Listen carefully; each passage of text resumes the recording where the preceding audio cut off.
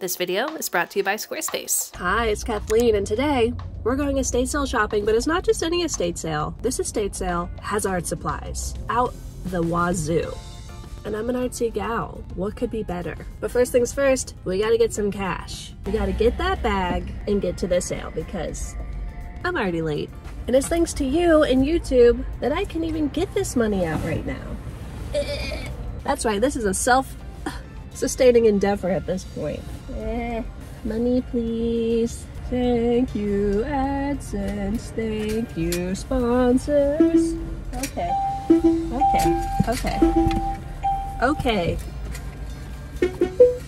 Wow. Always have to get the last word, don't you? Now I can buy some stuff at a house. I mean, if we're already late, should we get coffee before we go? Okay, don't twist my arm. Okay, we're here, and I see fashion girlies. It's always a good sign. Okay, raise your paws in the comments if you've ever been to an estate sale. It's one of my favorite ways to find nicer home items that really feel like they have some history or a story to them, because they do. They were owned and presumably loved by someone, maybe more so than something you might find at a thrift store. And I'll say this now, I think it's important to be extra respectful at estate sales.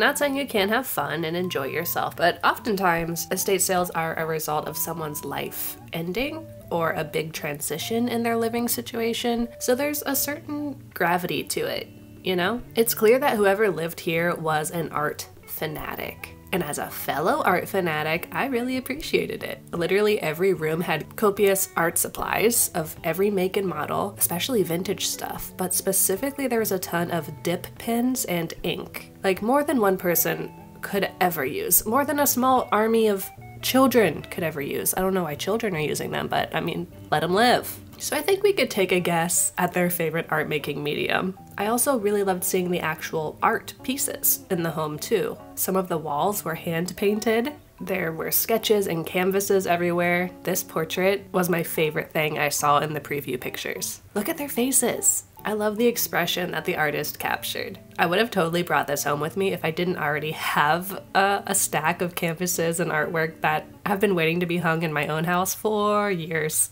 Literal years. So I'm curious, as an artist, this type of estate sale was like a dream for me. So what type of estate sale would be a dream for you? Maybe vintage clothing that happens to be your exact size? Niche collectibles that you thought no one else collected? Let me know down in the comments. Y'all, I found some goodies, and I'm actually going back in because I bought the plant. Okay? What do you want from me?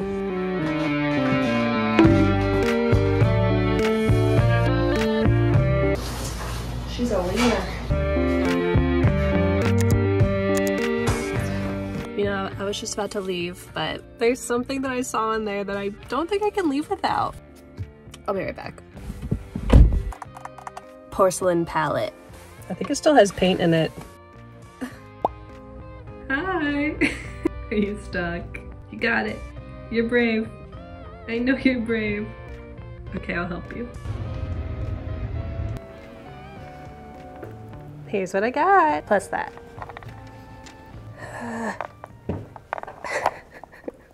When will I learn? Ah! Oh my god.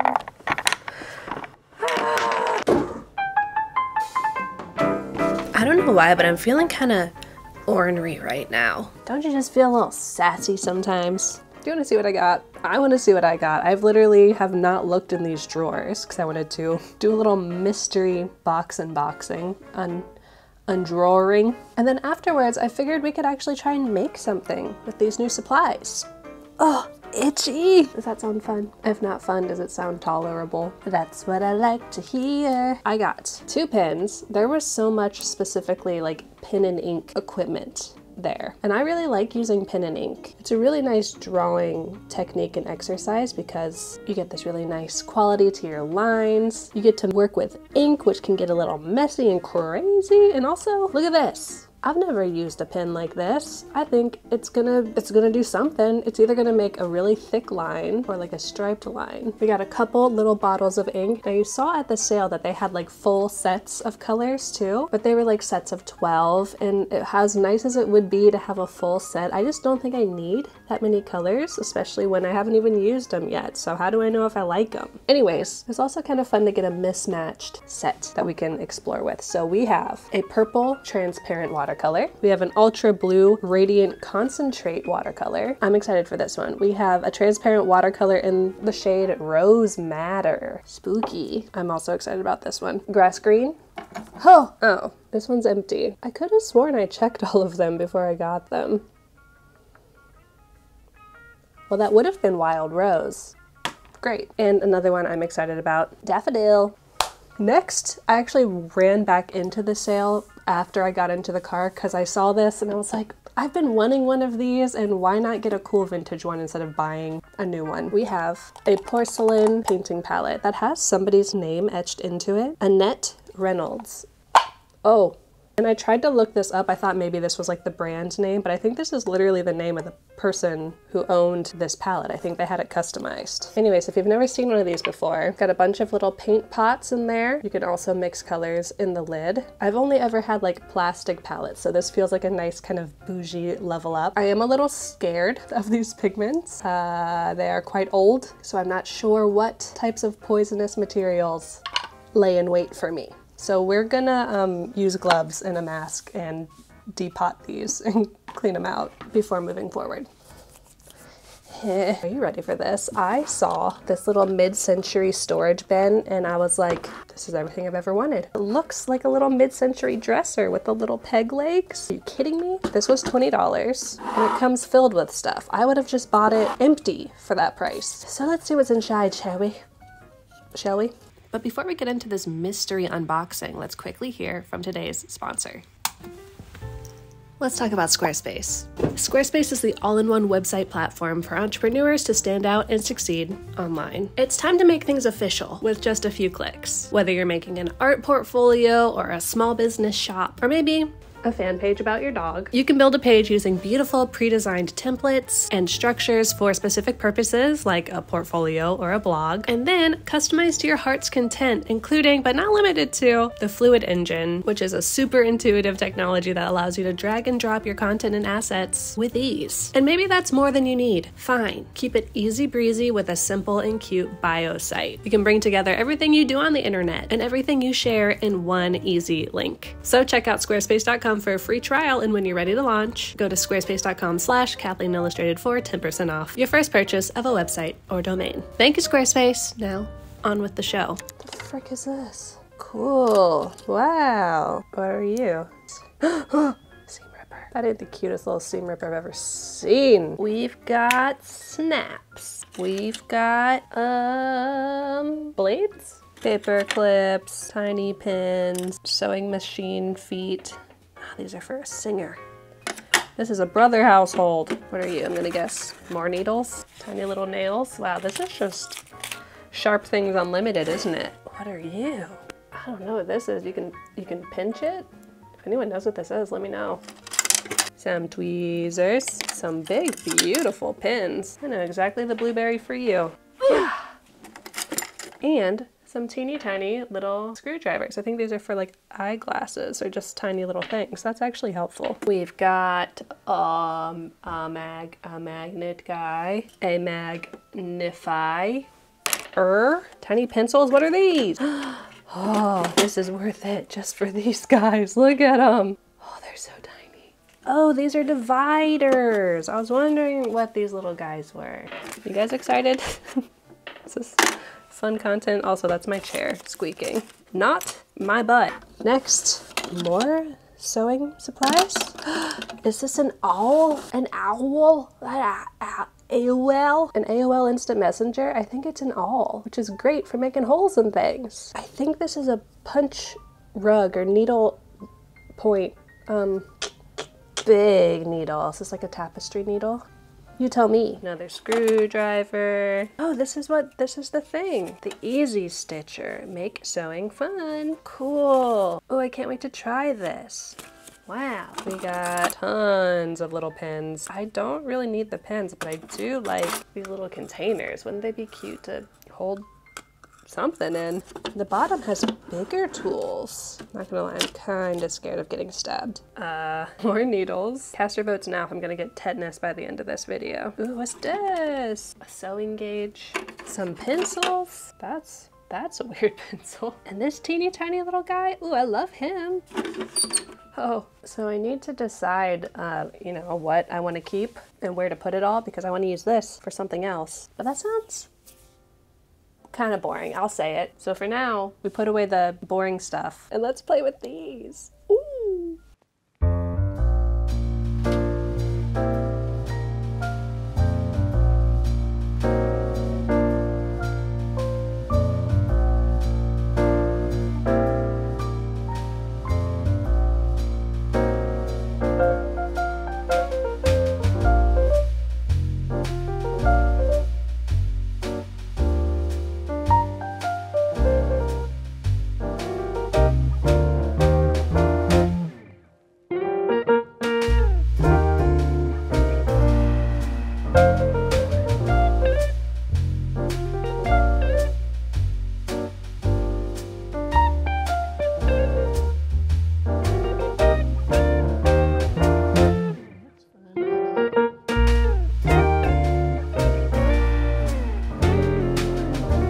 Try this bad boy. I'm gonna have to sacrifice quite a bit of ink for this. Gonna dip it in. Oh.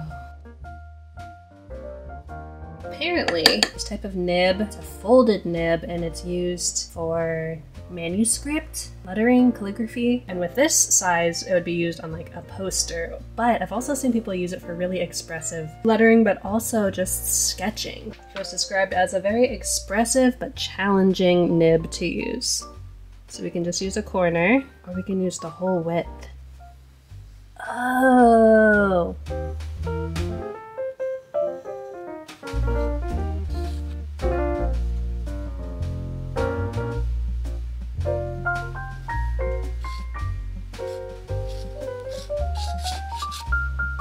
Interesting. Let's draw a real thing now, okay?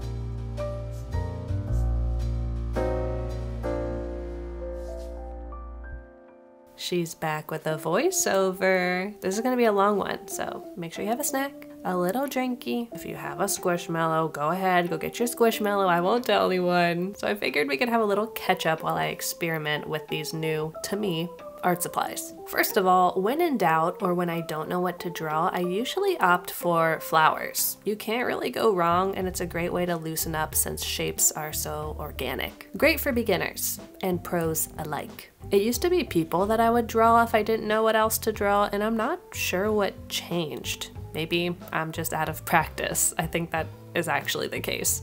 Speaking of, I know I call myself an artist. It's in my blood, it's in my bones, but I am really rusty. And I'm not saying that to be self-deprecating, it's just, you know, a fact. It's okay. But it's a fact that I hope to ameliorate over the next few months. You see, I've been thinking.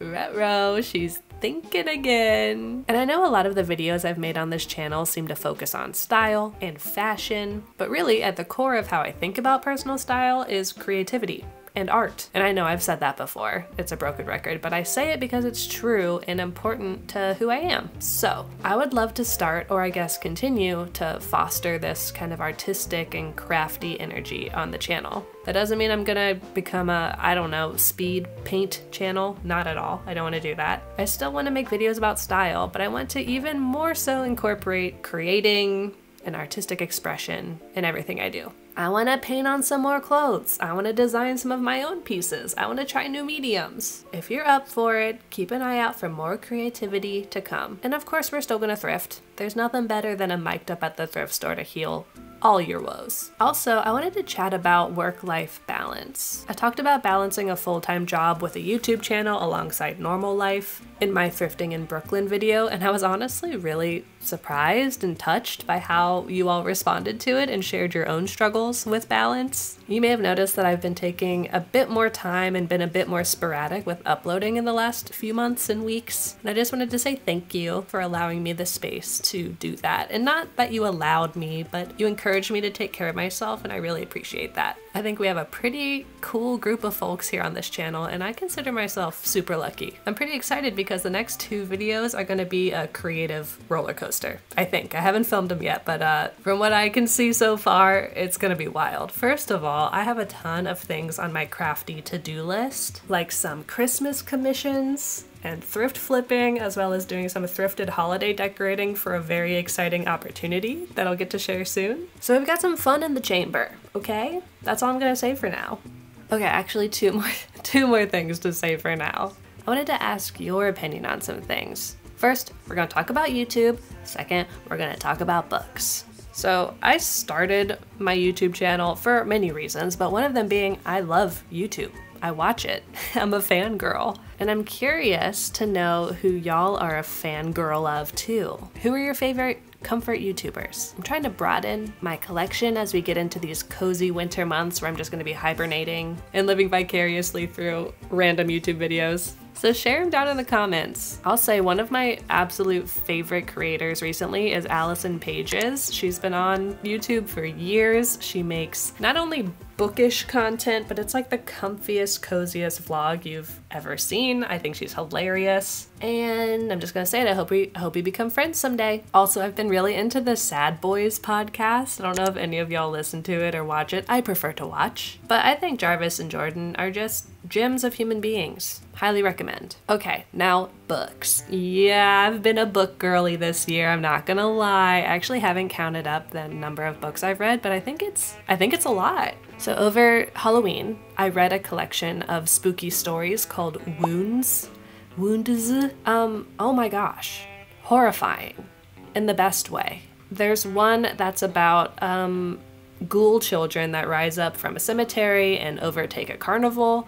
There's one about some cockroaches. That's all I'm gonna say. And there's one that's basically Pirates of the Caribbean, but make it cannibals. Highly recommend. Not for the faint of heart, but really fun. Well, not fun. Good. I'll just say good. So then after I finished that collection of short stories, I saw that the author has another collection of short stories that are a little bit older called Lake Monsters of North America, I think. I should probably know what it's called. It's on the screen. I'm in the middle of reading it right now, and it's basically the same thing as Wounds. It's short stories, but they're even shorter. They're almost like glimpses of a story that you kind of catch out of the air and are horrified by and release back into the ether. I will say that these are a lot more, well, they're filled with despair. I'll just say it. I'm also gonna say this. I'm not a huge fan of Junji Ito. I know. Don't get me wrong. I love the work. It's beautiful. It's scary, but I don't actually like reading it. Does anyone actually like reading it? It's so dismal. There's no